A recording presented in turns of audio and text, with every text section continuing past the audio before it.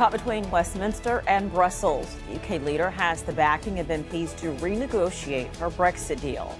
But the EU says there's nothing to negotiate. So what is Theresa May's next move? Could Britain crash out of the EU with no deal? This is Inside Story.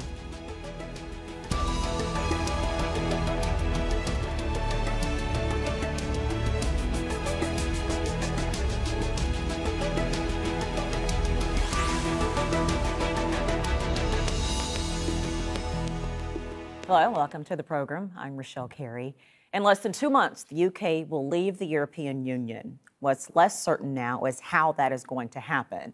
British MPs have given Theresa May the go-ahead to renegotiate parts of her Brexit agreement, but they've rejected the possibility of leaving the EU without any deal in place. Meanwhile, the EU is opposing any reopening of the current agreement, which was signed in November after 18 months of negotiations between the UK and EU leaders.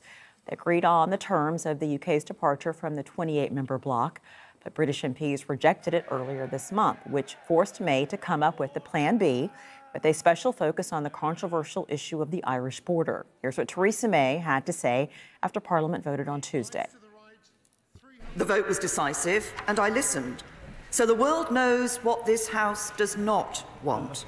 Today, we need to send an emphatic message about what we do want. It is now clear that there is a route that can secure a substantial and sustainable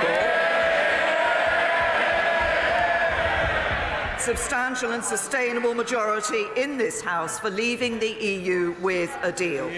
We will now take this mandate forward and seek to obtain legally binding changes to withdrawal agreement. Opposition Labour Party leader Jeremy Corbyn says he's willing to meet the Prime Minister to discuss the next steps. Since we've had this debate and the House has emphatically voted to reject the no-deal option that the Prime Minister was supporting, could I say that we are prepared to meet her, to put forward the points of view from the Labour Party of the kind of agreement we want with the European Union to protect jobs, to protect living standards and to protect rights and conditions in this country. France's President Emmanuel Macron has stressed the EU's stance that Theresa May's Brexit deal is not up for discussion. As the European Council has clearly indicated, this withdrawal agreement negotiated between the European Union and the UK is the best deal possible, and it is not renegotiable. Let's bring in our guests now in London. Catherine McBride, senior economist in the International Trade and Competition Unit at the Institute of Economic Affairs. In Brussels, Peter Klepp, head of the Brussels office for the think tank Open Europe. And also in London, Jonathan List, deputy director for British Influence, a pro-EU think tank, and was also a former senior assistant to Charles Tannock, a member of the European Parliament. Thank you all for joining us. We appreciate it. Jonathan, I'll put the first question to you. The EU has been very, very clear that we do not want to renegotiate. What are British MPs thinking, telling Theresa May to go back? Well, they are out of ideas. Theresa May had the option to reach out to the opposition, to Labour MPs, maybe to try and renegotiate the political declaration to have a customs union, for example. But instead, she has tacked to the right and endorsed an amendment which tries to do the impossible. It tries to renegotiate the backstop, which the EU has insisted cannot be amended. Now, Parliament is stuck. They want to remove the backstop. It's the only way they can get the deal through, but they do not control this process. A negotiation takes two parties, and they simply don't have the power to force it. It's like giving May a mandate to colonise Mars. It means nothing, and it makes everyone involved look absurd. And what about passing these non-binding amendments? Does that concern you, even constitutionally speaking? Does that concern you? Not really, because if something is non-binding, then obviously that doesn't sort of affect the Constitution. The only problem would be is if the Parliament changed the law to cancel the backstop, and that wasn't approved by the EU, because then the Britain would be in breach of its international obligations, and that would precipitate a no-deal crash-out, which would be an economic and social catastrophe. Peter, as I said, and as the EU as a whole, and as certain leaders in Europe, Angela Merkel, Emmanuel Macron, they have said over and over and over again that this is it. You need to make this work. Does the EU mean that? Do you think they could be nudged? Well, of course, it's not because the European Union says something that they will stick to it. I mean, there's many examples where politicians or EU officials change their opinion, and that seems to be lost in the debate. I mean, the British politicians do the same thing, of course. The Guardian reported yesterday that behind the scenes, some diplomats have been looking at ways to limit the backstop, to provide an exit mechanism out of it for the UK. And even if you look into the text of the withdrawal agreement, there are already ways for the United Kingdom to unilaterally abandon its obligations, but only in case the EU acts in bad faith. There are obligations for the EU to do their best to get to a trade deal. Now you may ask yourself, what does that even mean legally? But one way out of this would be to sort of clarify the right that the UK has under this to abandon the backstop. Also, if you really care to have a sustainable deal, I think it's a responsible thing to try to make sure that Britain will not forever be stuck under the customs regime of the European Union. I don't think anyone can imagine that the world's fifth biggest economy would forever follow the EU's trade regime. And as hard as it may be to reconcile that not only with avoiding border checks in Northern Ireland, but also with protecting the supply chains of companies between mainland Europe and Britain, a way will have to be found to enable the UK to one day recover trade powers. Catherine, I will get to you in a moment, but I want to go back to Jonathan just because I could tell by the way he was shaking his head, you perhaps wanted to respond to what Peter was saying. Thanks. The point here is that if you have differential tariffs between Northern Ireland, which is in the UK, and Ireland, then you will have to have a hard border. No one has come up with any agreeable way of resolving that conundrum, and for that reason the backstop will be permanent in the sense that we will always be in the same customs territory as the EU. That is a product of the impossible red lines that the government has put up. So it is simply fantasy to say that we can unilaterally withdraw from the backstop, or alternative arrangements can be found, because peace in Northern Ireland is the overriding priority of all the parties. It's more important than the right of the UK to have its own tariff-raising powers. When we talk, obviously there's so much attention being focused on the backstop, understandably, but Catherine, how does it strike you that there wasn't more discussion about the border in all of the Brexit negotiations, and take that back, Brexit campaigning rather, up to the vote? This is such a big deal now. Do you think there was enough discussion about it before we even got this far? Well, I think that the people involved probably didn't discuss it enough because, unlike what Jonathan has just said, right now there are different VAT and different excise rules on either side of the Irish border, and they seem to be able to cope with that quite well. And most of those payments are done electronically, and most of the people that are taking trade across the border are doing it on a regular basis. And so it is, in fact, quite easy for the authorities to catch up with people and make sure that they have paid the excise duty, for instance, on petrol, fuel, diesel, which are quite different on either side of the border. So I don't think that you need a hard border to do that. And I do believe that if Amazon can tell me where my parcel is at any one time, I think that we will have the ability to check the border. I don't think that that is insurmountable. But I also think that the whole referendum campaign was not so much about practicalities, it was about the bigger picture of where the UK wants to be. And I think Europe is becoming more and more a single entity. And I think in a way that's very good for continental Europe to do that, especially the Eurozone. I just want to touch on something you just said. The UK was always going to be opposed to that, so it was time that the UK left. But how could you have such a vote of such consequence and not have discussed and really dealt with some of the practicalities? Well, the people running the Vote Leave campaign were not the government, so they weren't actually in a position to do so.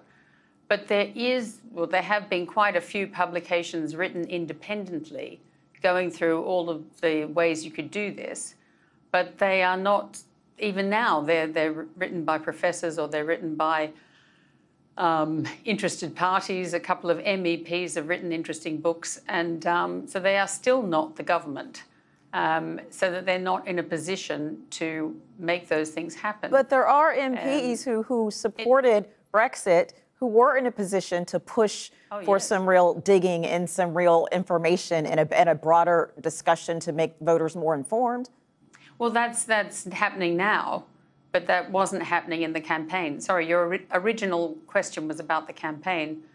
I think now we have had the problem where quite a lot of Brexit-supporting ministers who were in positions of power in the cabinet have had to resign because they disagreed with the way the government was handling things.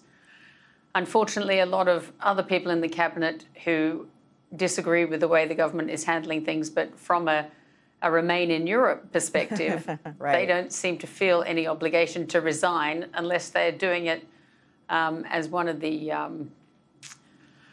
business ministers has recently threatened to resign in 2 weeks if he doesn't get his own way. And quite frankly, I think it's time that the Prime Minister stood up to these guys and said, OK, the door is there, off you go now. Okay, why wait for 2 weeks? All right, let me hold on just a second. She's got to start saying that. Let me bring Jonathan in, because yes, there has been a lot of talk about Theresa May and is she the person to make this happen.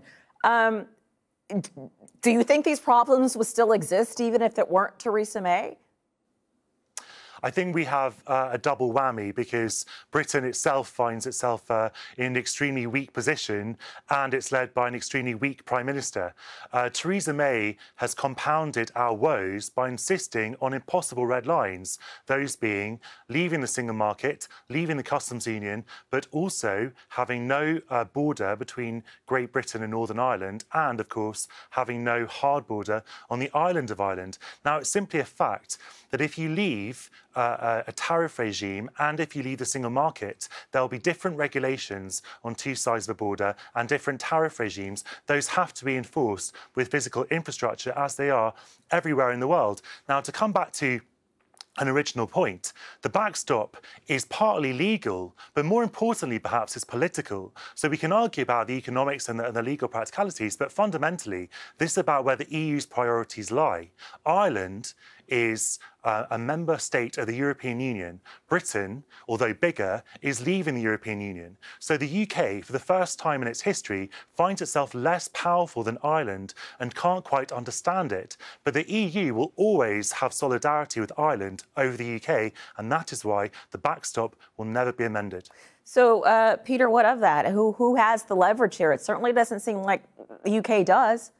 Well, there's another country that is not in the EU that has possibly even more trade with the EU than Britain does. That is not in the EU single market, and that is also outside of the EU's customs union, and that is Switzerland. The head of the Swiss customs has been speaking to the Northern Ireland Committee in Westminster, and he has said that it should be possible to have an invisible border in Northern Ireland. Now, I don't want to dismiss the hurdles to achieve that. Actually, there has been some discussions on that particular point between the EU and the UK already, whereby the United Kingdom has proposed to exempt small businesses from customs checks, which the EU has refused. So I think the solution will have to lie into flexibility.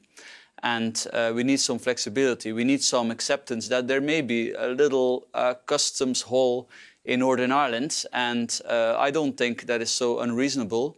Why? Because there are already two giant customs holes into the EU's sacred customs border, and those are the ports of Antwerp and Rotterdam, where many goods are entering Europe and only a tiny fraction is being checked. And politicians in my own country, Belgium, from Antwerp, have been saying that there are many problems with that. So it would be completely irrational not to allow a little bit of flexibility at the very unimportant part of the EU's customs border in Northern Ireland. Catherine, is a no-deal Brexit still a possibility? Do you think that could happen?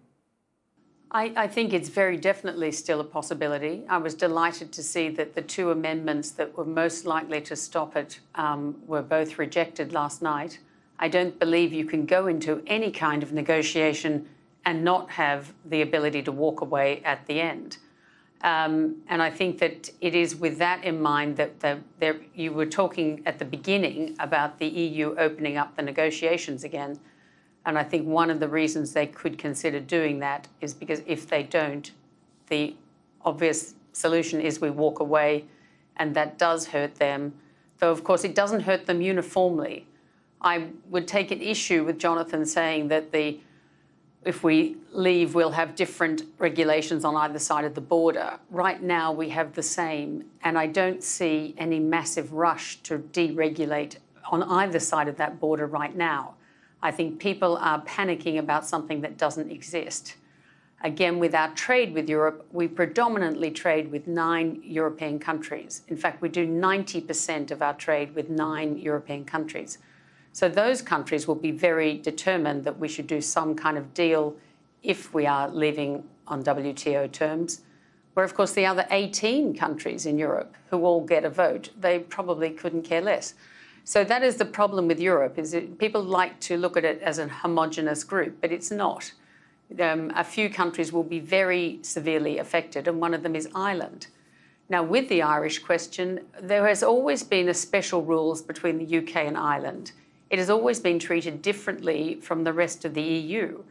We have always had, for instance, a common travel area with Ireland, which we don't have. We're not in Schengen, and we don't have any common travel area with the rest of the EU countries, but we do with Ireland. So if we've been able to manage that sort of area, which is slightly different from the rest, I think that we can definitely have some arrangement that works for the border. And I do definitely think that no deal is an option. It has to be an option. Jonathan, I can tell that you don't agree. What do you see as some of the most severe consequences of a no Brexit deal? Some of them obviously are unknown because this has not happened before, but what do you see as the known potential consequences of a no Brexit deal?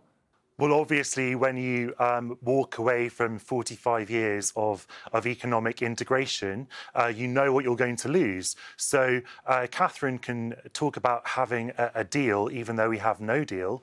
But of course, it's about recognition of those standards. So if there's no deal underpinning our relationship with the EU, then France and Belgium will be required to check goods for taxes and standards so they currently do not check. That is a legal consequence of leaving without a deal.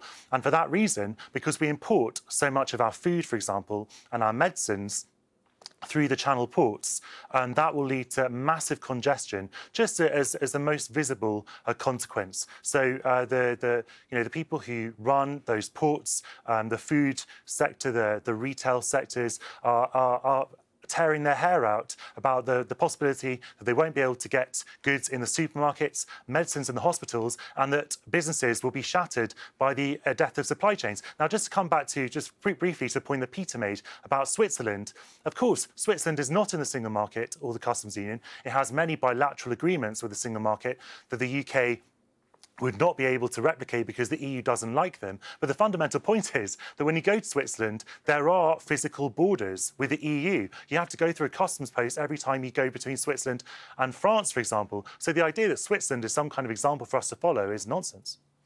Peter, did you want to reply? Well, yeah, I mean, we always come back to the same argument. The argument is the EU doesn't like it, sure, but the EU will like zero access for UK goods and services even less, because that would disrupt trade even more. So checkers or the Swiss model, or pick and choose, pay to play, is the only model that can safeguard a degree of British sovereignty and intense trade between the UK and mainland Europe, and that's why this model will be chosen. And I very much agree that a no deal would be chaotic, is absolutely a bad idea. A lot of the trade between Britain and the EU 27 would become illegal. There's not even a deal to prevent chaos in aviation at the moment. A number of things have been catered for, but in theory, no flights between the UK and mainland Europe are possible anymore. Many of the flights inside of Spain may even be illegal because they are done by a company that could be considered under some interpretation as a non-EU, as a British company. So, of course, that could perfectly be sorted, but it can't be sorted in such a short period of time. Catherine, I can tell that you seem to think... No, hold on just a second. It seems that you think that some of the things, some of the flags that Jonathan and Peter are raising, you seem to think are, I don't know, overblown. I don't want to put words in your mouth, but go ahead. Completely overblown.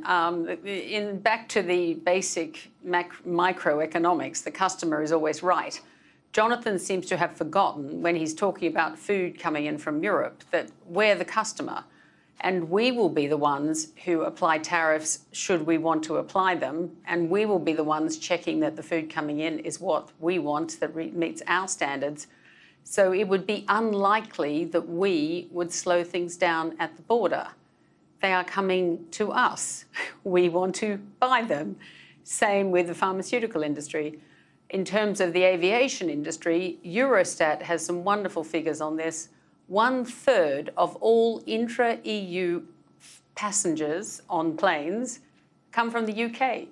So they may not be UK passport holders, but they start their journey in the UK. Whether they're flying to Cyprus for a holiday or going back to Poland or Latvia, or whether they live in Spain these days, 1/3 of your customers. Now, there is not one airline in the EU who will survive that. If they lose 1/3 of their customer base, they lose everything. You know, they're out of business. Alitalia is out of business now. You know, that they are all running at very, very low profitability. If the airline industry wants to be decimated, then the EU should block flights going to the UK. Very clever.